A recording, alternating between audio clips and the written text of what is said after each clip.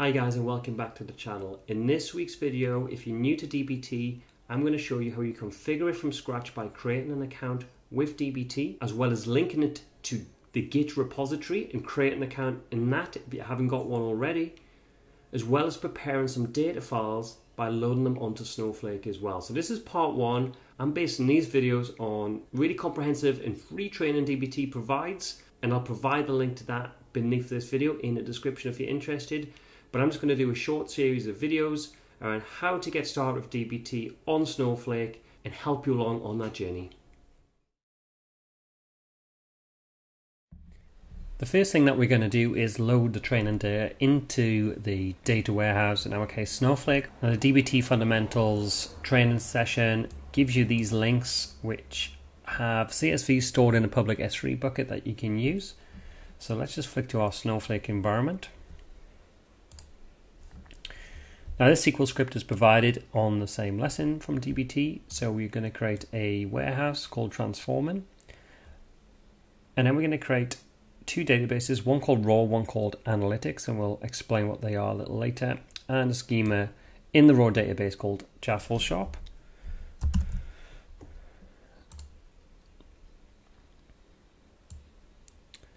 So next we're going to create a table called customers. And you can see this copy into command, and if you want to know more about loading data in Snowflake, then I'll provide a pop-up link to a video around data movement in Snowflake where I go through the copy into command in a little bit more detail. But here we're going to load the CSV file from the S3 location.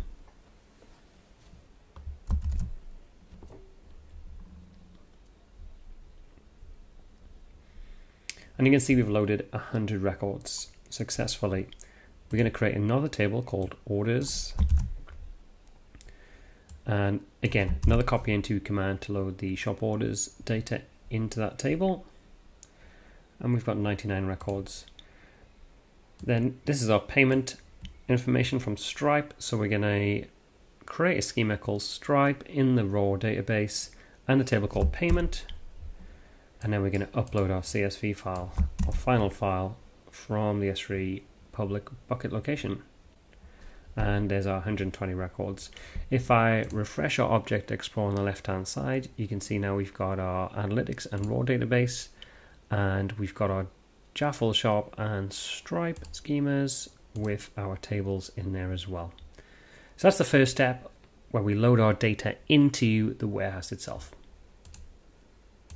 Okay, so now we've loaded our data into our warehouse. The next thing we need to do is set up our integration with Git. So DBT integrates with Git for version control, and to do that we need to go to cloud.getdbt.com, and we're going to click create a free company account.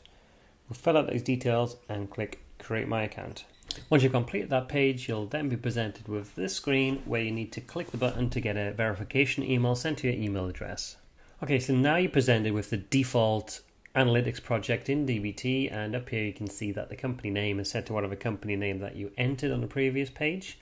We'll continue this later in terms of setting up the project in DBT, but for now we need to go to GitHub. I'm entering my email, I've created a password and entered the username. I click continue. You'll then get a code to enter, sent to your email address, and then you're pretty much nearly there.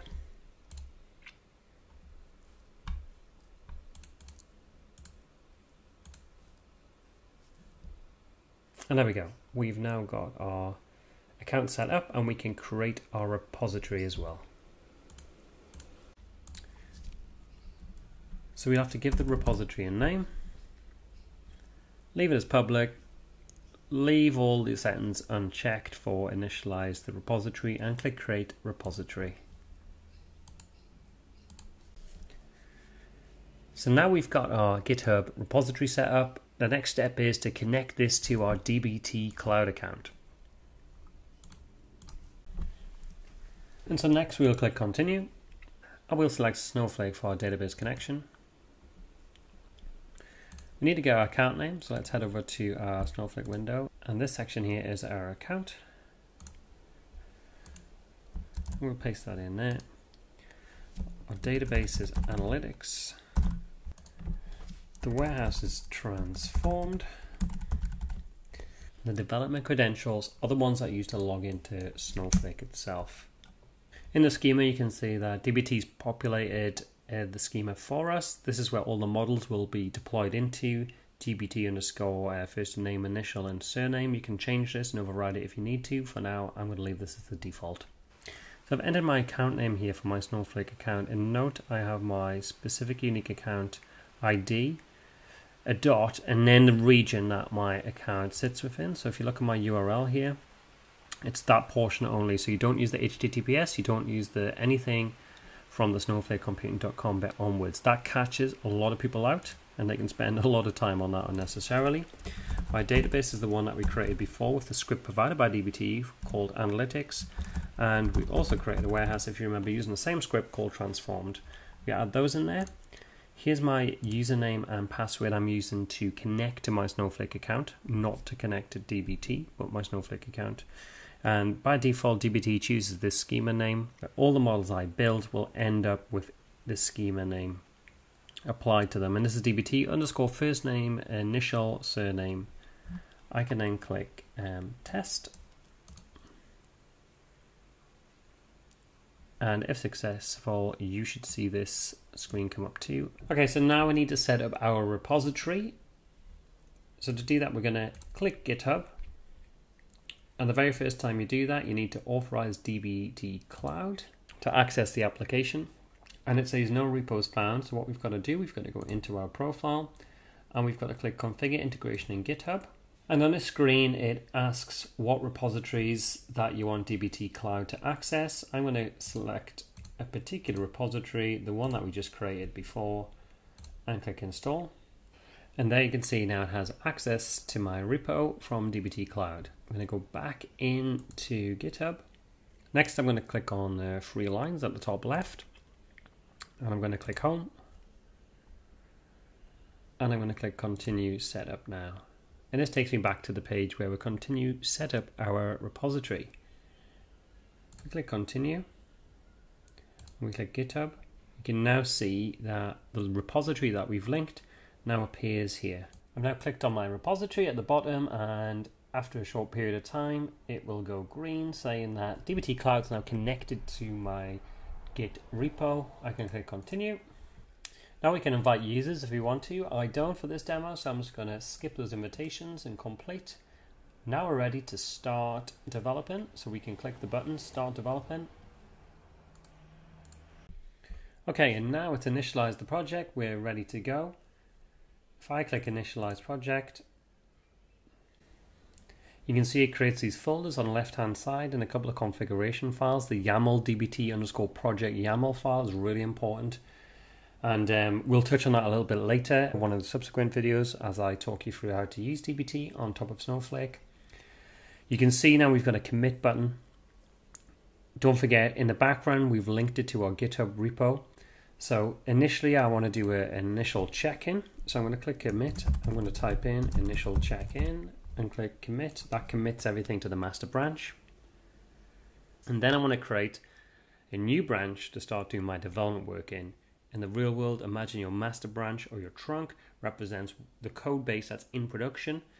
When you have a team come along, a development team that needs to create new features, new data services, you'll want to create a new branch from the master branch so you can start doing those development changes in isolation without affecting any of the existing code base before merging it back in. And so the approach that I'm applying here would be similar to what you do in an enterprise environment when you're working with a bunch of other data engineers and developers. So if I click create new branch, I'm just going to call it test, click submit.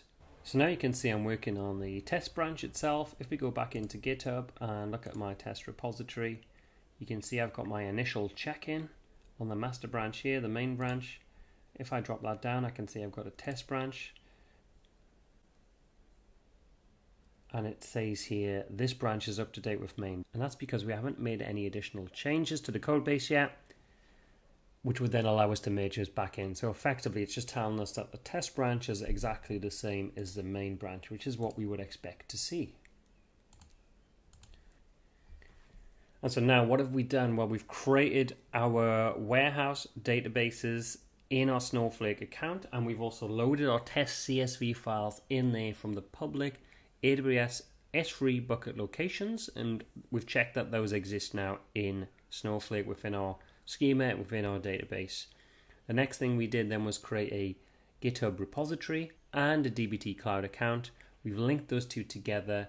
We've checked in the initial master branch, and we've also created a branch called test. And so now we're ready to start working with dbt and interacting with our database objects and practicing some of the functionality that exists in dbt. And so there you have it. That's it for this week's video. Thanks for watching. I hope you found it useful. In the next part, we'll get into development with dbt, and we'll start to look at how you can deploy transformations onto Snowflake, as well as running some unit tests. So more videos coming soon. Keep watching, keep subscribing. Thanks for the support.